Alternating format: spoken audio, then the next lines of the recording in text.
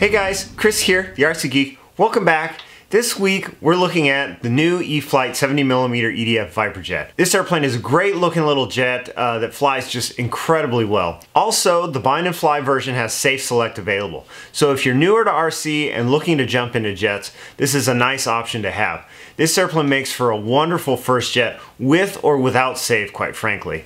Obviously, without Safe, you want to have some proficiency on the sticks first before jumping into a high-speed jet, but you know, just keep that in mind.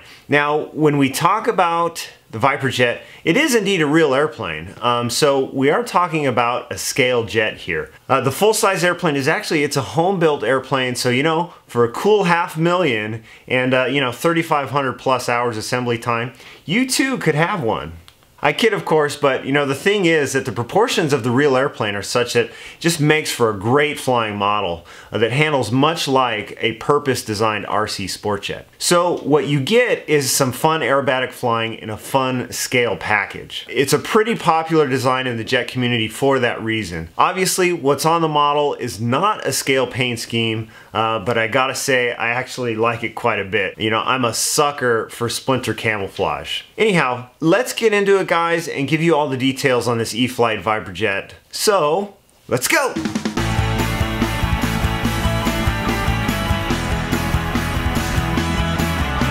Now, the ViperJet comes nicely packaged and assembles extremely quickly.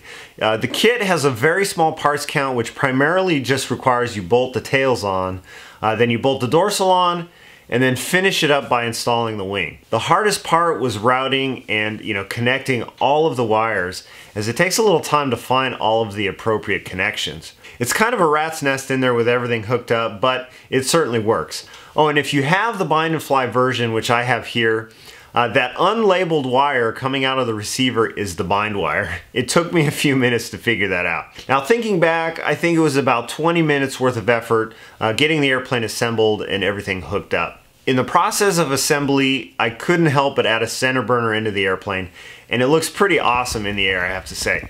Even though I know, the real airplane doesn't have an afterburner, I just couldn't help it. I mean, it is kind of a military paint scheme after all. Now, having the airplane together, it really does look nice. I do like the paint scheme quite a bit, as it's kind of got that aggressor feel to it with the Russian stars and the splinter camouflage. As I said, total sucker for splinter camo, so I guess it shouldn't be any surprise that I like it. Now, one thing that I noticed was that the foam on this airframe is extremely smooth, which is a welcome difference to the other E-Flite airplanes I've come across.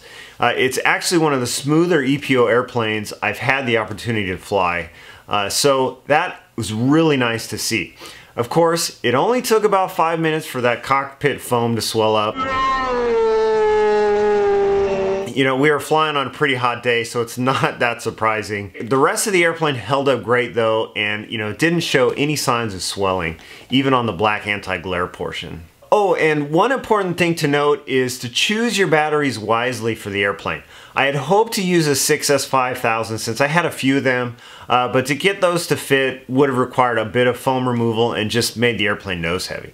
So I ended up picking up some 25C 4000 milliamp hour packs from Roaring Top, which actually worked out fantastic. The fan is only pulling about 60 amps or so, so no issues with C rating, and they're lightweight and fit well in the nose too. So just keep that in mind. They do recommend about a 3700 milliamp hour pack. The thing is that, this is only a 70mm sized airframe, so space is a lot more limited compared to, larger airframes.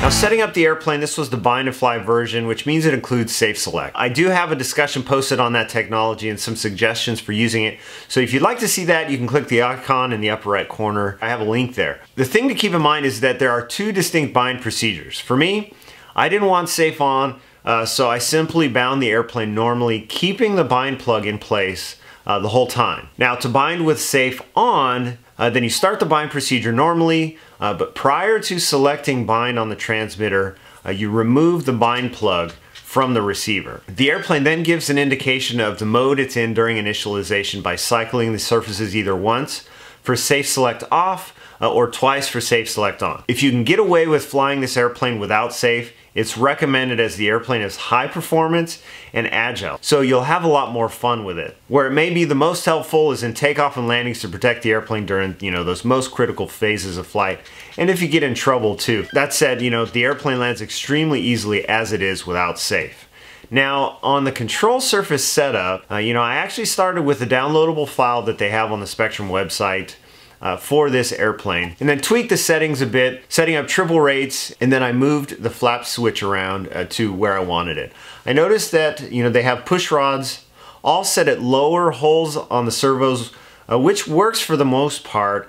However, there wasn't enough steering or rudder throw for me, so I moved both of those to the outermost hole on the servo arm, and then maxed out the endpoint travel in the radio. Through flying the airplane, here's what I'm using for throws. These equate to my maximum rates, so just a heads up there. For elevator, 1/2 inch with 10% expo.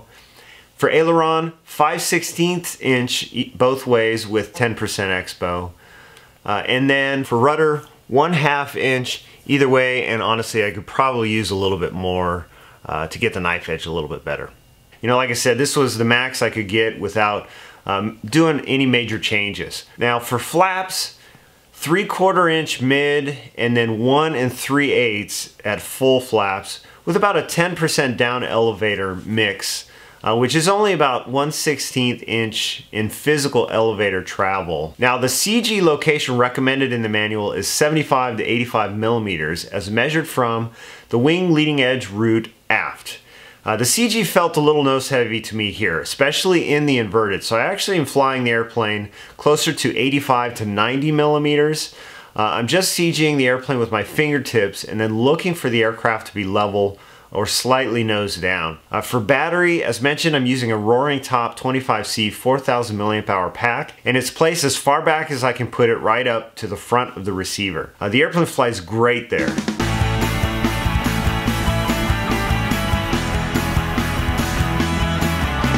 Now, how does this airplane fly? This ViperJet flies absolutely fantastically and really looks good doing it. It's a very forgiving design and has a nice wide speed envelope. It does aerobatics well, including snap rolls should you choose to do so, and has good vertical and just flies like a jet should. Rolls, nice and axial. The inverted is easy, requiring just a slight amount of down elevator as the airplane tracks extremely true. Knife edges require some speed and would do better with some additional rudder throw if you can get it. What I really love are slow speed, low passes with the flaps down over the runway. The airplane is so stable and solid, it'll just hang inches over the runway for as long as you can handle. I had taken the airplane out to Best in the West. For some early morning flying, I was flying the ViperJet and came pretty darn close to scraping the flaps. Now, if you're new to jets, this is a great first start that will get you going, and even if you're not, this is a fun little airplane, just to keep your skills fresh. The form factor is really nice in that you can throw the airplane in the car and then you can just fly it in between flights of your other airplanes. It's extremely transportable in that sense, which is great. Alright, so here's a short flight video of the airplane in action. This is the aircraft bone stock with the 25C 4000 mAh pack and the center burner installed. Flying the airplane hard, I'm still getting over 5 minutes of flight time. If you'd like to see the full uncut video, you can see that by clicking the icon in the upper right corner. There's a link there. Check it out, guys, and then we'll wrap this up.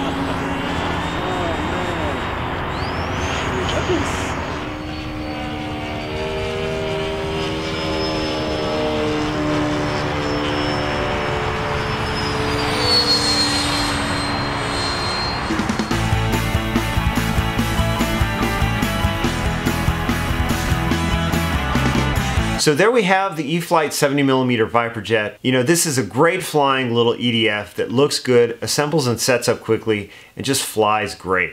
And if you're looking for safe select in a jet, this is it. But, you know, be sure to choose your batteries wisely though. Otherwise, you know, you'll be carving foam to get the batteries to fit. And even then, you could end up nose heavy. Alright guys, that's it for this video. Thanks so much for watching. I really hope you found this review helpful. You know, I have a full article on my blog, thercgeek.com, with links to everything. That also includes my Spektrum aircraft file too, if you'd like to download that. Be sure to subscribe, and if you'd like to see some of the other reviews that we've done, you can see those here, or if you'd like to see some of the scale action for my trip out to Top Gun, you can see those down here. Thanks again guys, and I'll see you at the field.